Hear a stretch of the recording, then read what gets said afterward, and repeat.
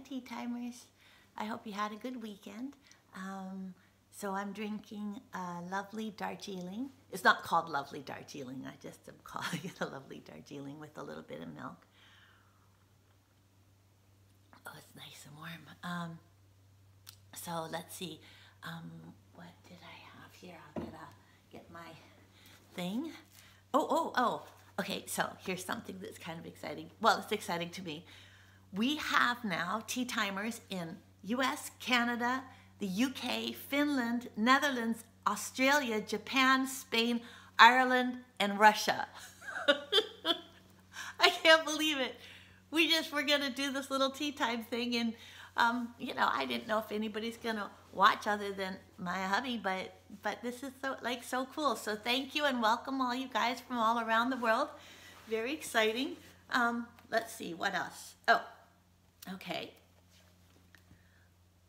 Linda V wrote, I just recently read your book, Solace Island and Cliff's Edge, the books. I didn't see the S there.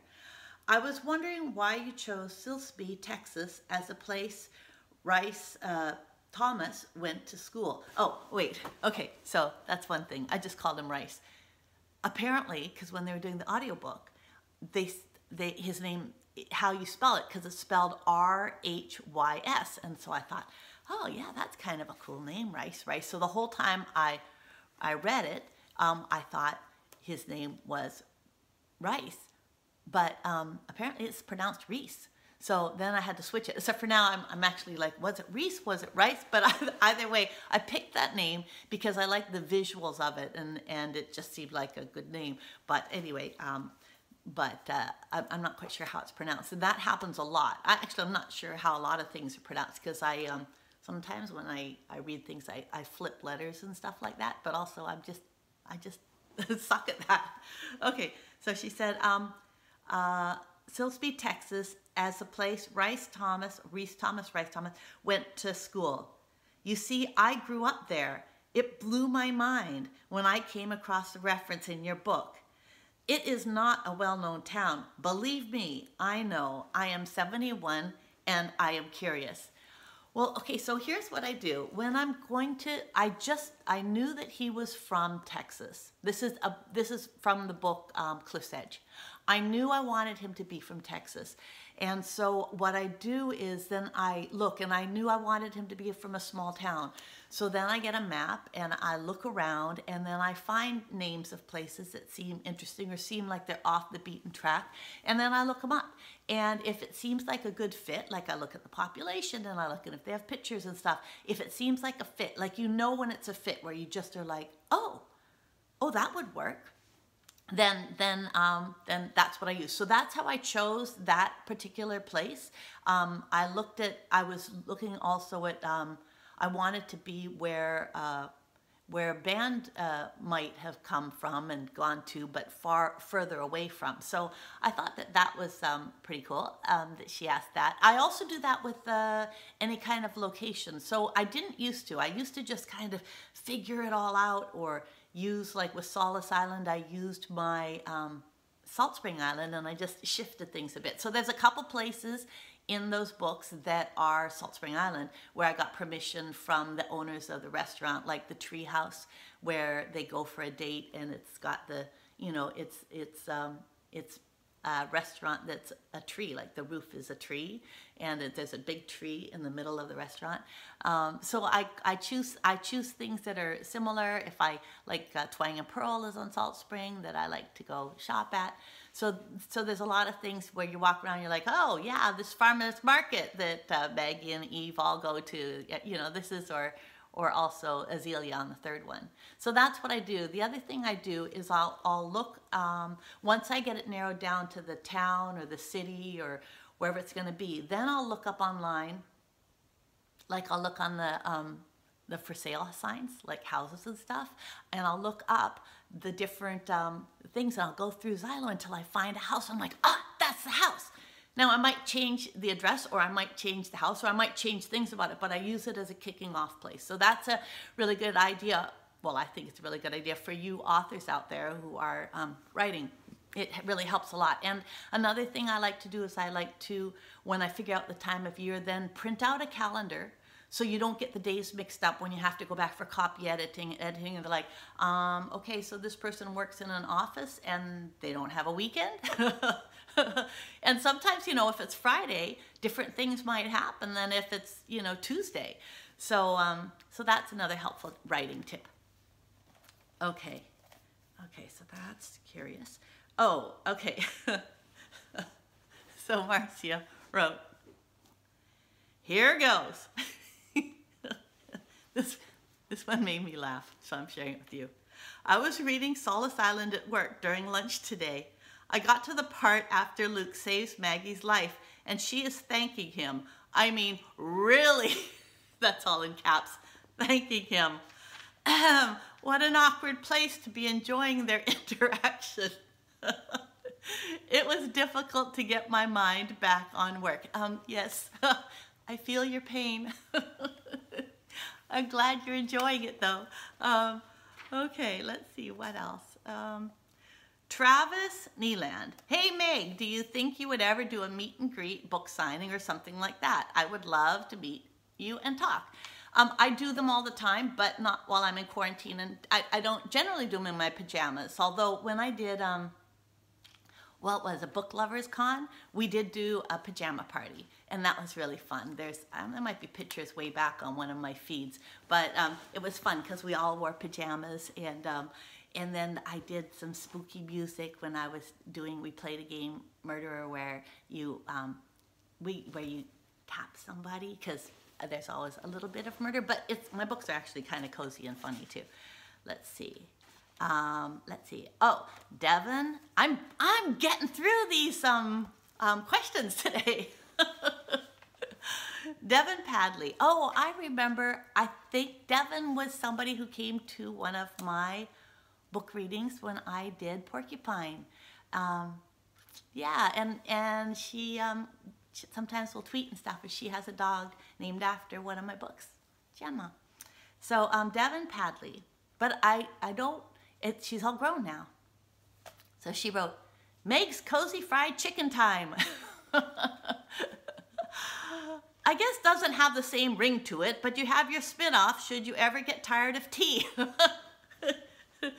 Yeah, you know what? I actually would be down for that. The only problem is, being in quarantine, I would have to make all the fried chicken. So, well, I have to make, tea. I have to make all my tea too, but I'd have to do fried chicken and try to have different kinds of fried chicken. I could eat it all for sure. I could eat fried chicken. I could eat fried chicken all the time. Anyway, going on. I would love to hear some stories from Leaving Normal. That film got me through a tough year, my first away from home, and it holds a very dear place in my heart. Aw, it is hard when you first leave home. I remember when I first left home, hopped on the bus to go, well, actually the first time I went to Seattle, I was studying and I went to school there, and then when I graduated from high school, and I hopped on the bus and went across country to New York, and it took me 10 days. Ooh, that was scary, landing in the Port Authority. Oh, man. But let's see, cozy, something cozy about Leaving Normal. Okay, there are a couple things that weren't cozy about it.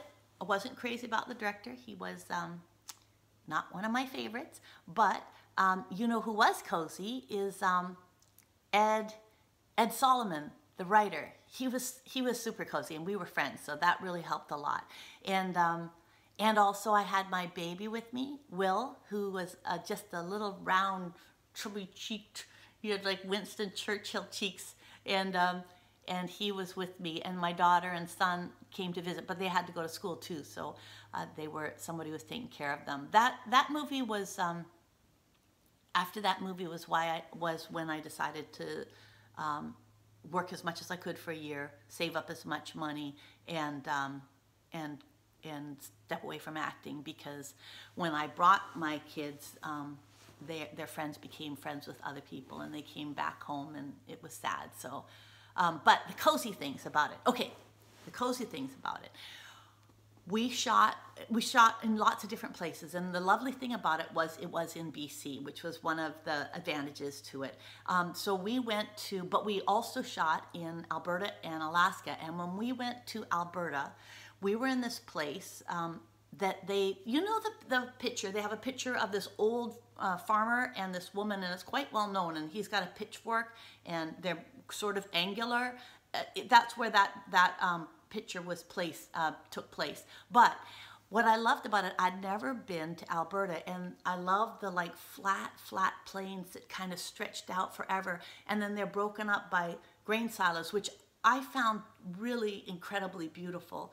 And the skies were so wide open, because here you have mountains and so you see for a little bit, but then there's trees and mountains and jagged cliffs or oceans, which is beautiful in a different way.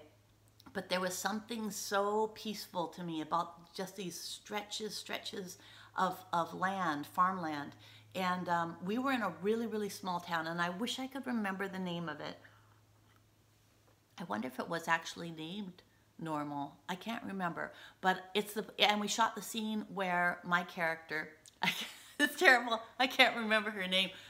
Like I told you before, once I finish a thing, everything goes out of my head, but I do remember certain things. So we were shooting the scene where her husband had hit her, and she decided to leave for the first time at the bus station. And what you don't know when you look at that, because I think I was wearing shorts. I was wearing shorts and a kind of green jacket, and that's where I first meet Christina Lottie's character. And it started to snow. It was the middle of the summer, and we were shooting, and it was night, and all of a sudden this snowstorm comes whipping in, and we're like so cold, and it comes whipping in, and there's snow all over. So what the crew had to do is I had like a big coat in between takes, right? And they had to take these blowers and heat things and melt the snow wherever you could see, because there was snow. And then it would be time to shoot, and whoosh, they'd whip my coat off, and I'd sit down, and I had to have, before I would shoot, I had to have cold, like ice in my mouth, because otherwise big puffs would come out, and then I'd have to spit out, which would make you cold.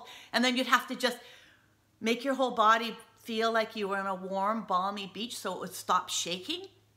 And you just have to like fill yourself and your body with heat, and then do the lines. And then the minute the scene was over, whoosh, back on goes the coat, and you're so cold. And they had those warm hand warmers in the pockets and everything like that.